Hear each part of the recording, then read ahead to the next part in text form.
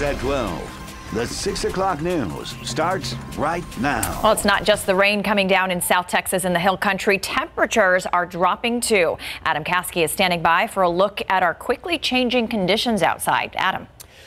Yeah, we have a cold front that's been moving through town, and it's really had an impact on temperatures, and also it's affecting our shower activity and even severe thunderstorm potential, which is actually dropping basically with every passing minute and every passing hour. I don't foresee widespread severe thunderstorms. Well, let's take a look at the radar. We do have one severe thunderstorm that's down, moving into Live Oak County, right along I-37 southeast of San Antonio, and behind it some other showers and storms developing as well. Carrizo Springs, and especially just south of Carrizo Springs along 83 and near Three Rivers, that's where we have basically the leftovers of a severe thunderstorm, still strong enough to be considered severe, pushing to the east and crossing over I-37. This is good soaking rainfall. I mean, look at Lavaca County, Hallettsville to Gonzales, Nixon, Cuero. Good rain. Then you get closer to San Antonio, and we're starting to see some good activity as well. All of this is basically moderate to even heavy in nature, moving gradually west to east. A little bit of lightning and thunder on the south side of town, Somerset, Von Ormy area, and along 1604 on the south side of Bexar County. But overall, this is just good soaking rainfall. And since the front has already moved through, I really don't foresee much of a potential for severe thunderstorms in town. Now, this graphic is going to continue to update through this evening, but already today we've seen some good coverage of rain and even some nice pockets of 1 to 2 inches, and in some cases even higher than 2 inches of rainfall. All right, let's talk temperatures with this cold front. 70 Floresville, 71 Devine, but then you head into the Hill Country, it's in the 50s. Even Bulverde at 58, Canyon Lake 57. At colder air is spilling southward. Get ready for another indoor day tomorrow. More rain to talk about and cool temperatures. I'll see you in a few minutes. All right, thank you, Adam. Workers bouncing between Bexar County medical facilities could have exposed large numbers of people to COVID-19. Officials confirming today staff at a southeast side nursing home ravaged by the virus may have also been working at as many as 7 other facilities. San Antonio Mayor Ron Nirenberg today amended the city's emergency order to prohibit nursing staff from working at more than one location. Our Dylan Collier reports now comes the task of determining whether the damage has already been done. The confirmation was a sobering reminder of a virus that knows no boundaries. Days after a COVID-19 outbreak at Southeast Nursing and Rehabilitation Center that has already taken the life of 1 resident and infected well over 70 residents and staff members, city officials revealed that among the employees battling the virus, there was a floating practitioner who also worked at this Live Oak nursing facility. Both businesses are operated by the same company.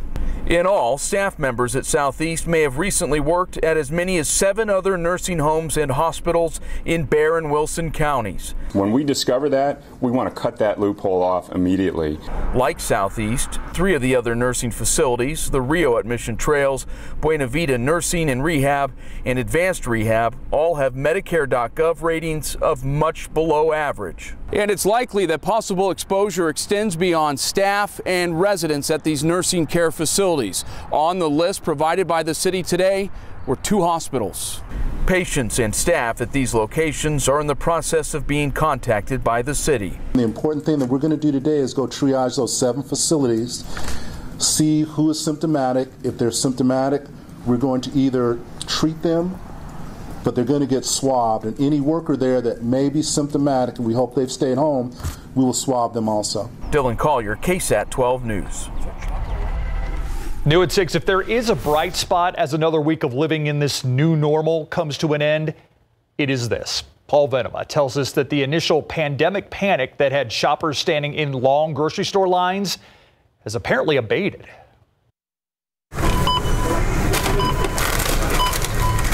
Today, sir? It looked like any other day at this Northside HEB. Trying to get some stuff for the day. Raymond Gonzalez is following what they're asking of customers. So we remind customers there's no need to come and panic shop. You can continue to shop as normal. There are a couple of things to keep in mind, however. To the extent that it's possible, only one person needs to come from a family to shop. We think that's really important to help maintain those social distances within stores. Another thing to remember. We do use product limits. You'll see those throughout this pandemic, throughout the situation that we're facing. The store hours have been modified. They're open from 8 in the morning until 8 in the evening to give the staff time to restock the shelves. Customers say that's good news. When I came here 2 weeks ago, there was no eggs, there was nothing like that, but it seems like the shelves are a lot better stacked now, you know what I mean? All employees, whether stocking those shelves or working the register, are getting an additional $2 an hour through May 10th. They call it Partner Proud Pay. We've been preparing for this since news first started coming out of China in January. We're very prepared for the long term. Paul Venema, KSAT 12 News. I love all the stories we're seeing of people helping each other. Well, it's still happening. A partnership, actually, between the San Antonio Lighthouse for the Blind and a local leather goods manufacturer that had to furlough 80% of its employees because of a downturn in business. It's visually impaired workers already busy with military contracts, producing uniforms, even chin straps for helmets. The Lighthouse for the Blind also wanted to produce face masks for the public. I had actually reached out to Lighthouse because I knew that they were well connected within the community and we wanted to be able to help.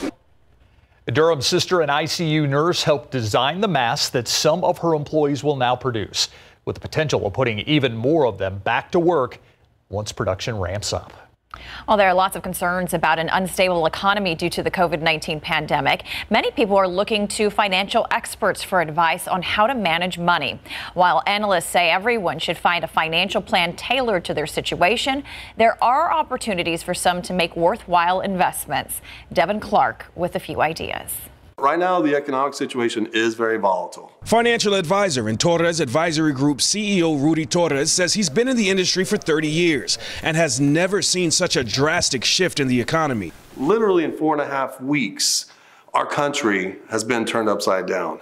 Our businesses have been turned upside down. Torres says the pandemic has led to a change in the way people spend their money. People had been very confident about their portfolios with the money that they had. Hence, then the spending was pretty high and the economy was rolling on consumer spending. Right now, we can't do that. He and other experts agree a tailored budget is imperative to financial stability. Everybody's situation is different. Based on your budget, Torres says now could be a good time to invest. There's wonderful opportunities. You can take advantage of those through your 401k plan. And if you're dollar cost averaging, that's the best way to handle this uncertainty. If you don't have a savings account, Torres says it could be a good idea to set one up. If you have a brokerage account, an IRA account, I would recommend that you do that. Talk to your financial person. Certain accounts can be set up right from the comfort of your own home. Torres says when investing and saving, it's important to consider risk tolerance and goals, and always consult a professional. For more information, just visit KSAT.com. Devin Clark, KSAT 12 News. Time saver traffic right now. This is Loop 410. And as we come off 281 here, you can see usually this is backed up. Not a lot of traffic out there. It is wet. It is gray. It's a great time to just stay inside with family.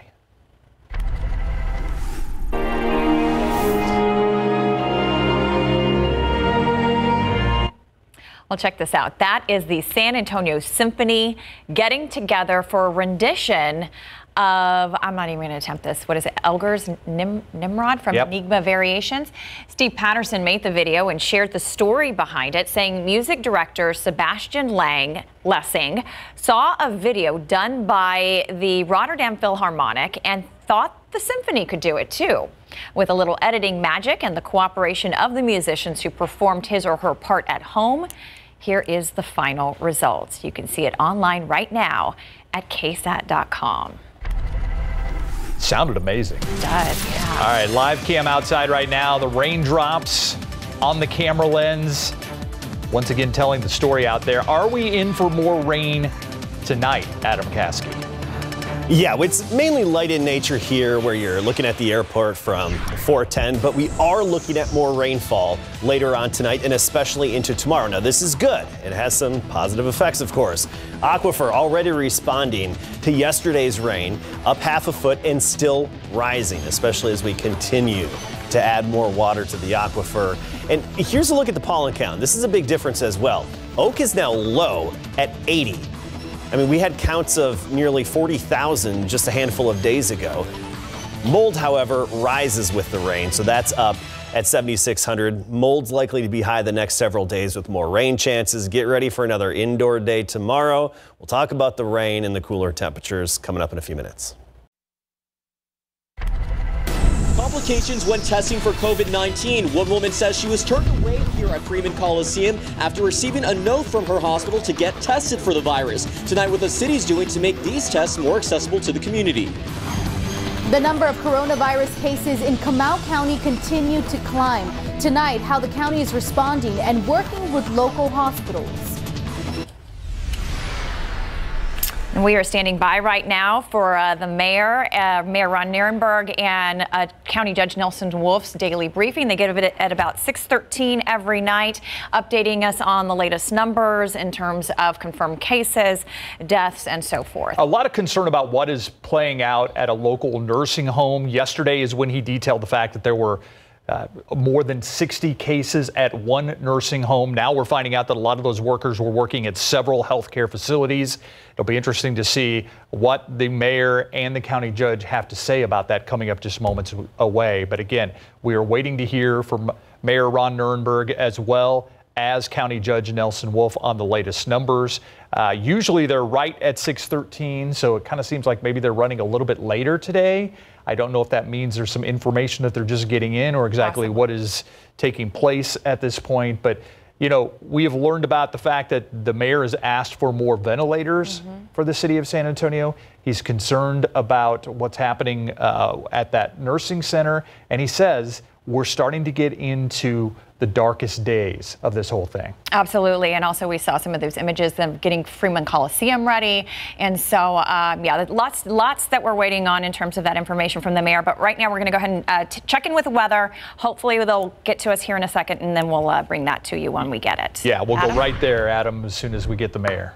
Yep, so we'll take a quick look at radar and jump into the forecast. Let's get right to it so we can get as much covered as we can before the mayor and County Judge Nelson Wolf speak. So let's take a look at the radar screen, and you'll see widespread areas of rain. Now, the actual coverage of rain is going to decrease a little bit as we go through the evening, but still some off and on showers. Then they'll pick up again tomorrow. We do have a new severe thunderstorm, and that's in Dimmitt County, closer to Catarina. That's far southwest of San Antonio, but we'll take a closer look at that storm.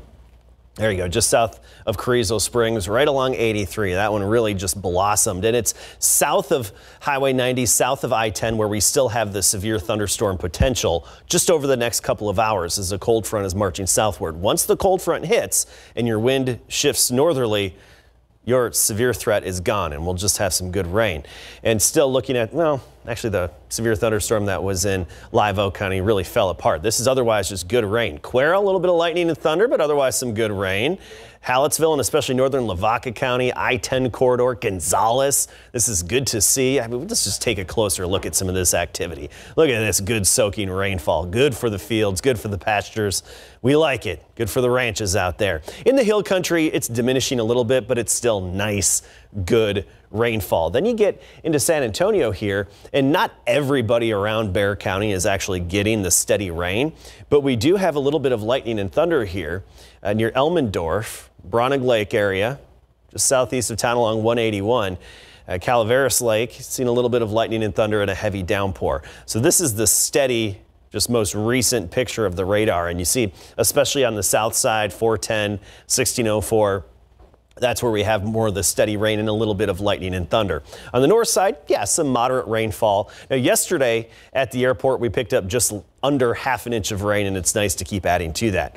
Just to check and to verify for you, current hail is really non-existent. This is our hail algorithm within the radar, and it's picking up some hail, of course, with that severe thunderstorm that's west of Cotulla, but that's it. And the severe weather threat continues to diminish with every hour. And here in San Antonio, I think our window has passed for the chance of severe weather. All right, so temperatures down into the 60s right now, even 58 in Helotes, but then you go to Devine and it's 70. At Kerrville's down to 51. Here's a huge temperature difference. Look at this. You go from Fredericksburg at 47 to Laredo at 90. This is a real deal whopper of an April cold front that's pushing southward, and it's making its presence known, and you'll especially notice it throughout the day tomorrow. Tomorrow's a day where you may actually turn on your furnace, right? In April. Yeah, it's going to be cool. The winds have already shifted. There's that north wind, and where you see the convergence, that's the cold front. And right along that front, we have a little enhancement of the wind as well, at times gusting in excess of 20 miles per hour.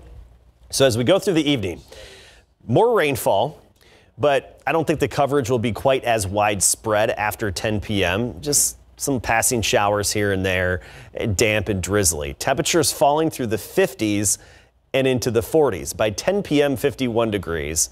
By midnight, we'll be 49. Then we get into tomorrow morning and we're 47 degrees. And look at this. We only make it to 53 tomorrow afternoon. Might be that one last time to get the fireplace going before the heat of spring and summer really settles in. Off and on rain pretty much all day tomorrow. It's just going to be intermittent in nature.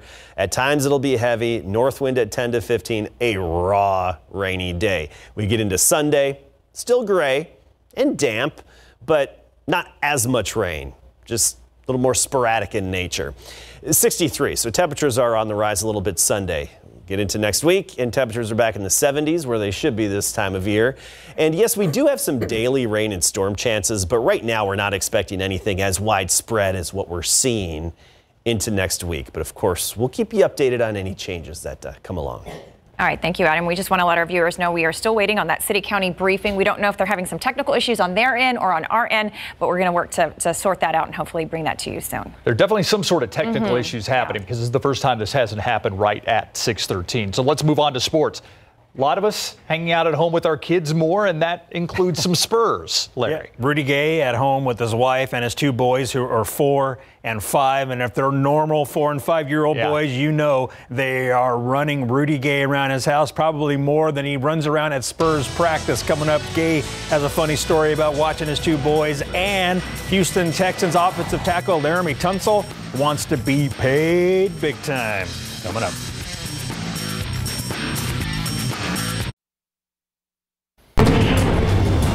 Tonight, the Spurs are scheduled to host the Golden State Warriors. The start of a 3-game homestand in the Spurs' final 9 games of the regular season. While stuck at home, several NBA players have gained a whole new respect for stay-at-home moms, teachers, etc. Spurs small forward Rudy Gay recently shared this funny story with ESPN. Quote, "It's like every 5 minutes I'm trying to think of something for them to do," said Gay, who has 2 sons, Clinton 5 and 4-year-old Dean. Gay got excited when they found a box turtle. They quickly named it Squirtle in the backyard on Wednesday, thinking it might hold their interest for hours. Quote, "It was cool for 3 minutes," Gay said. Then they wanted something else. Sounds like little boys. Colgate Junior guard Jordan Burns announced on Twitter he's entering his name in the 2020 NBA draft. The Marshall High School alum said dreams are as real as you make them. He will retain eligibility to return to Colgate for his senior season if he chooses. The NBA draft is scheduled for June 25th. Pro football coverage powered by Davis Law Firm. Houston Texans starting left tackle Laramie Tunsil wants to be the NFL's highest paid offensive lineman. He wants to average at least $19 to $20 million per season, topping the Eagles' Lane Johnson, who leads the pack averaging $18 million per. Tunsil will likely get his wish because the Texans gave up a pair of first-round picks and a second-rounder for him, along with Kenny Stills last summer. Advantage Tunsil, who protects Deshaun Watson's blind side. As for Bill O'Brien trading away DeAndre Hopkins, here's what Tunsil had to say. That one hurts, but, it's a part of the business. I was in that same position not even a year ago. I was in that same position, so I know what it's about. I know the feeling. And it's all about business. And we just got to keep moving and continue to win games and work to be the best. Tunsil is committing up to $250,000 towards COVID-19 relief to help his hometown of Lake City, Florida, and the Star of Hope mission in Houston. In head coach Jeff Dow's first year at the helm, the UIW women's basketball team posted a program best finish and qualified for the first Southland Conference tournament. But the team didn't get to play due to the coronavirus pandemic and will now lose 6 of their top 8 players. With all the restrictions on travel and face-to-face contact, how is Coach Dow recruiting for the future? Yeah, you're trying to hopefully convince some prospects, recruits to potentially sign with you, but they have, in a lot of cases, they haven't physically been on your campus before. So got to get creative, a lot of YouTube videos and virtual tours and that type of thing to try to give them as most accurate of a picture of UIW as you can. Coach Dow said that most of his team has returned home and are adjusting to completing their academic workload remotely. With the AHL season suspended indefinitely, Rampage players don't know for sure when or if they will return to the Alamo City. The majority of the roster has already gone back to their hometowns to await official word. That includes team captain Jordan Nolan, who is currently in Ontario, and he says he doesn't have any answers for when the season will resume. We don't know a start date or if it will start, but I plan on doing a few things within the next probably week or so, go for a bike ride or whatever it is. But I got some weights at the house and a bike ride I can take outside, so I think that'll be keep me busy and help me kind of not put on some pounds here. Nolan also said that they do have a group chat and have been staying in contact during the break. And former Smithson Valley quarterback Josh Atkins is coming back home. The New Mexico State graduate transfer accepted UTSA's offer. He has 2 years of eligibility remaining. That's got to be exciting for Josh and his family. Absolutely. Yeah. Yep. Thanks, Larry. You got it. We'll be right back. Time now for our coronavirus Q&A, and joining us today is Adriana Cruz, who is the Executive Director of Economic Development and Tourism with Governor Greg Abbott's office. First of all, Adriana, thank you so much for joining us. We appreciate your time.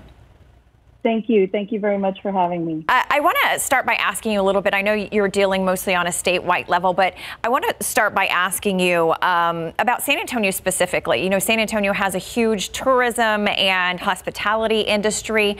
What do you anticipate the impact to be in San Antonio specifically versus other areas of the state? Well, absolutely. Tourism is extremely important to the state of Texas.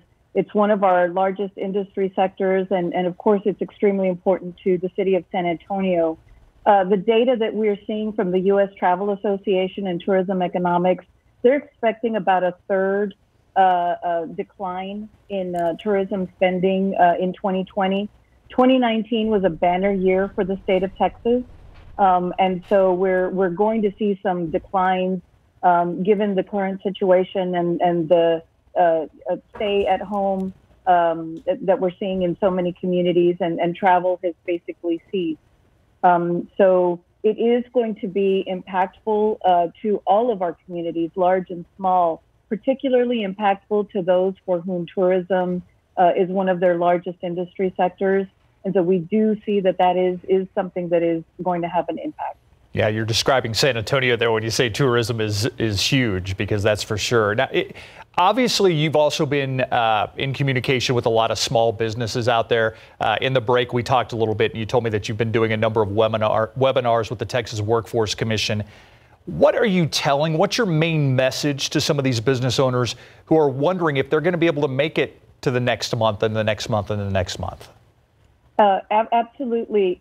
We have been partnering with the Texas Workforce Commission, with the Small Business Administration, and with local small business development centers and workforce solutions in different areas of the state. I think that one of the first ones that we did was actually we did one with the San Antonio Chamber. Actually, a group of all of the San Antonio chambers got together for small businesses in San Antonio. And then I just did one with the Workforce Solutions Alamo. And, what we're hearing is a lot of trying to understand unemployment insurance, some of the changes in regulations. Governor Abbott waived the 10-day requirement to be able to file for unemployment. Also waived was the requirement that you be searching for a job.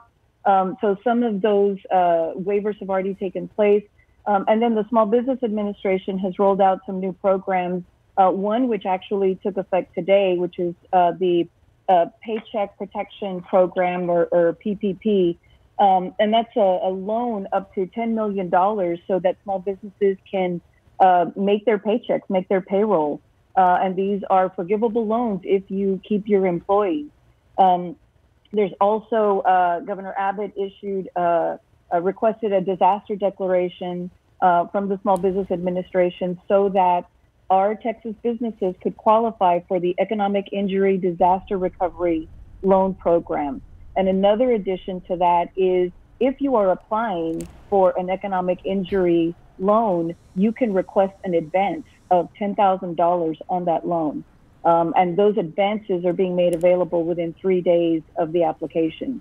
So just working together with our community partners and our state agency partners, we're trying to get that information out there so that all of our small businesses can make their applications and get the assistance that they need right now. Yeah, there is help out there. And you brought up a loan that I'm not a small business owner, but it grabbed my attention that if you can take out a loan to keep your employees paid, and then it's forgiven if you do that at the end of the loan, correct? That's correct. Yeah. And that is the Paycheck Protection Program.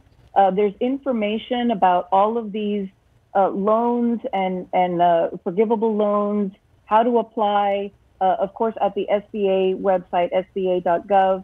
But we also at the governor's office have created a COVID-19 page for Texas businesses that sort of compiles and aggregates all of the resources that we're seeing with other state agencies, the Comptroller's Office, Texas Workforce Commission, and that's at gov.texas.gov/business. There's also a red button on there for coronavirus. You click on that and it takes you directly to the coronavirus page. There's also an email subscription that you can sign up for so that as we get new information, we are pushing that information out. This is a very fluid situation. Programs are becoming available quickly. And so we're trying to just keep everyone as informed as possible on what the resources are that are available to them. Absolutely. When this is all over, and hopefully it's over soon, I think that's a hope for everybody. How do you think Texas is going to fare compared to other areas of the country? And can you speak to us about some of the planning going on behind the scenes to ensure that recovery? Sure. Well, Texas has probably still the strongest economy in the country, the highest job creation rate in the country. We have a diverse economy, and we have been working hard to diversify our economy, not just the hospitality industry and oil and gas and energy sector, but technology and life sciences and manufacturing. So we have a diverse economy. The things that make Texas a great place to live and to work and to do business have not changed. Those things are going to continue to be here. Our productive workforce, our diverse workforce of 14 million. And so, working together, we're working with our community partners to make sure that we are ready for the economic recovery and to come back and continue to be the best state in the country to do business. Do you have any projections, if the stay-at-home orders are lifted, let's say in June, July, August, sometime this summer, how long before the economy rebounds? Have you narrowed it down that far yet? We haven't narrowed it down that far at this time. Certain sectors, and that's the great thing about a diverse economy is that it's impacting some sectors more than others. While there are a lot of people facing job loss right now, there's a lot of companies that are hiring at the same time. And so there's a lot of manufacturers that are continuing to manufacture, that are actually retooling to try to provide supplies as far as medical needs that we have. And so, it's really hard to say right now. We're monitoring, of course, our economic factors and our unemployment rates. We know that that's going to go up and there is going to be an impact, but we're hoping that that's as minimal as possible. All right, Adriana Cruz, thank you so much. With the Executive Director of Economic Development and Tourism, thank you again so much for joining us. We appreciate it. Appreciate your time. Thank you, Steve. I appreciate it. Thank you. Thank you. All right, now we want to get to some of the numbers that we have that the mayor and the county judge released moments ago. There were some technical issues, so we could not carry that briefing, but these are the numbers: 342 confirmed cases. That is actually up from earlier numbers that we had. And I think I've got those numbers here somewhere. There it is. Yeah, and I think as of yesterday, community spread cases were more than the travel-related cases. If you look at that graph there, they seem to be evened out as of today, 93. And the other thing that pops out at me is the 9 deaths has stayed the same. That has not moved in 3 days. So that's 342 cases up from 254 yesterday. That gives you an idea of how far the numbers have gone up. 37 in ICU, 28 on ventilators. The mayor also talked about what has happened inside that nursing facility, the Southeast Nursing and Rehabilitation Center. 67 of the 84 residents have tested positive for COVID-19. 11 tests were negative. Those residents are separated from the infected residents with separate staffs. There are 60 staff members at Southeast, and to date, 8 of them have tested positive. They're in the process of testing all of this staff, as well as identifying other nursing facilities where these staff members have also worked, including other healthcare facilities. And he talked about the fact that he is ordering all nursing home staff to only work at one place, not work at multiple places like some of these staff members did. Something we're going to continue to follow, by the way. If you, obviously we missed the press conference due to some technical issues. We do have it on our website right now, KSAT.com, so you can check it out after this show. We'll be right back.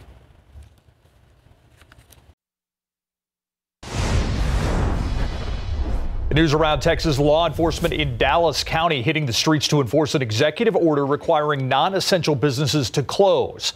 And they zeroed in on one Hobby Lobby. The deputies putting an end to the operations, with managers getting a warning and interrupting shoppers who were still in the store. A store manager told to get on the intercom and get the customers out of that store immediately. Can we at least check out? Can I buy one thing? They're like, nope, can't buy anything. Just have to leave.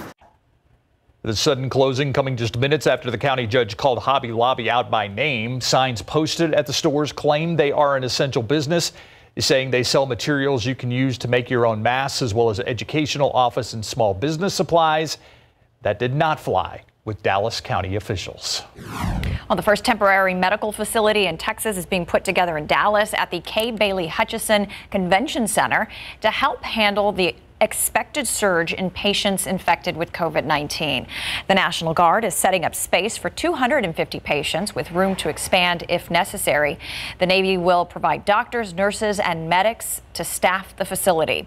In the past, the convention center has served as a shelter for the homeless on freezing cold nights and for thousands of evacuees escaping the effects of Hurricane Harvey. Looking outside with live cam. All right, Adam Caskey told us earlier we can expect more rain. How about severe weather? I really don't expect any severe weather here around San Antonio or in the hill country. Basically, the farther south you are of San Antonio, the more threat you have just for the next couple of hours. But as every hour goes by, our threat continues to diminish. Still some areas of rain around town. We'll take a closer look at the radar and, of course, talk about our rain chances for the weekend. Get ready for another indoor day tomorrow, and temperatures are dropping. All that coming up.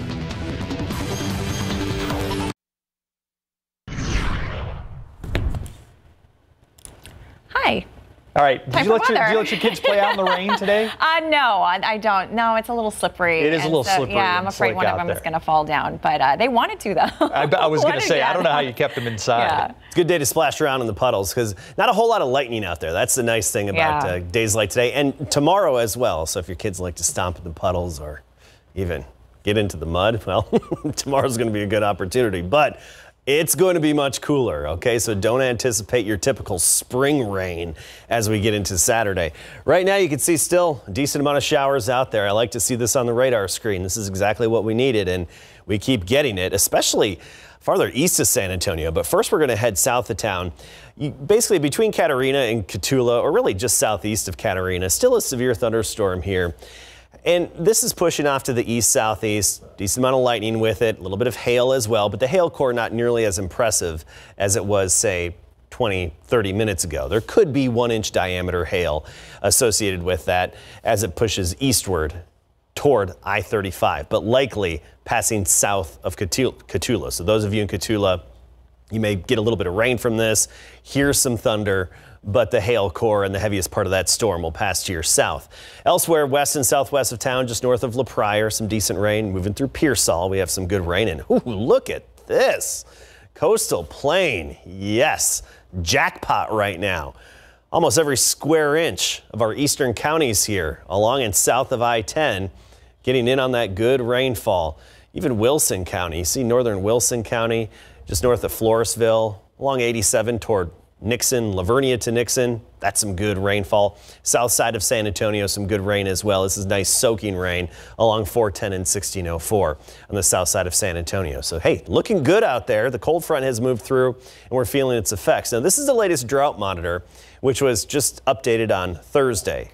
Clearly, we still need more rainfall for the majority of South Texas in our viewing area. Well, let's take a look at our radar on top of it. All right, let's go through the day today ever so slowly. And this is so nice to see these good showers falling on top of the drought-stricken South Texas. And we're going to add to this as we get into tomorrow. Well, add to the rainfall, I should say, not the drought situation. We're going to basically put a big dent in the drought and really cut it away in parts of South Texas here. So 70% rain chances tomorrow. It's going to be widespread. Then some scattered activity, 40% on Sunday. And then we get into next week and those rain chances fall off a little bit. So here's a look at our futurecast. As we go through the evening, we'll still have some areas of rain, just not as persistent or as widespread. Some hit or miss showers overnight. First thing tomorrow morning, rain becomes fairly widespread and it's just going to be intermittent throughout the day. So one of those old-fashioned rainy days where the rain is just off and on all day long and it's rather cool outside. I mean, this isn't your typical spring rain where you feel the mugginess and the warmth outside. It's going to feel like a fall rain tomorrow. All right, so let's talk temperatures. Right now we're 63 in San Antonio, but you get up into Junction and Fredericksburg in the 40s. Laredo's still at 90. That's because they're on the warm side of the front. The rest of us, we're feeling the effects of that cold front. And look at this channel of cold air, this alleyway being funneled right down into South Texas. 42 Dallas, 36 right now in Oklahoma City. That's the cooler air that's spilling southward, and it's going to be affecting our Saturday big time. So let's talk about the day tomorrow. 47 in the morning, only 53 for an afternoon high temperature. On average, we'd be upper 70s right near 80. Tomorrow, 53 degrees. So if you want to get that fireplace going for what's likely to be maybe the last time this year, at least this season, I should say, before the heat comes in, tomorrow's the day. Rain only in the 50s. Sunday, well, we warm into the lower 60s, but we'll still see some more showers, just not as much as what we're expecting tomorrow. As we go through the weekend, I wouldn't be surprised if we add another 1 to 2 inches of rainfall, locally higher amounts across a good part of our viewing area. So that's some promising news there. All right, Adam, I also want to tell you something else we learned from the news conference today. The mayor, as of midnight tonight, will be asking all of the golf courses and the driving ranges in town to close down. They had been left open through this whole thing, but they will be closing down as of midnight. Yeah, and that's an addendum to his current declaration. Also, in addition to that, all parks will close next weekend. That's Easter weekend. Big popular thing to do is to camp out at the parks. Those will also close beginning Friday, April 10th through Monday at 5 a.m. So in the entire Easter weekend. I want to let you guys know about those. We'll be right back.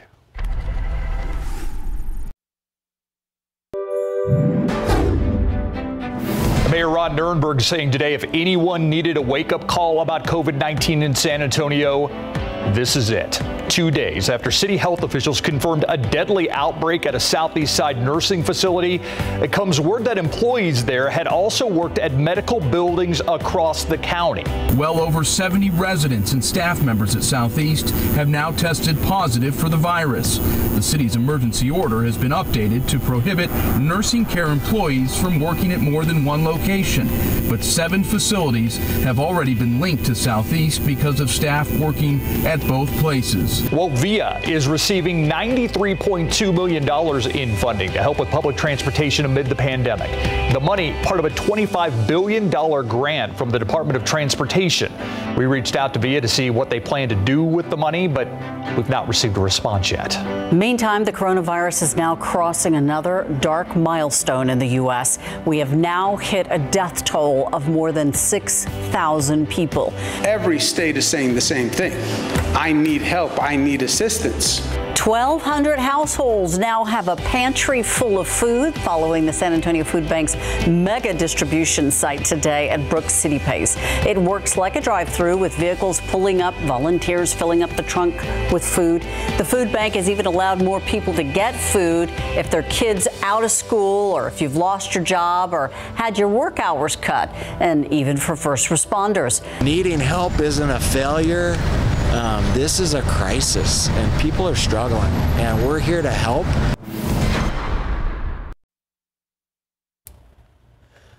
Damp and cool this weekend, especially rainy on Saturday. Sunday, not as active in terms of the rainfall, but still low clouds and dampness. Into next week, we'll see a little bit of sunshine by Monday and back up to 77 at that point.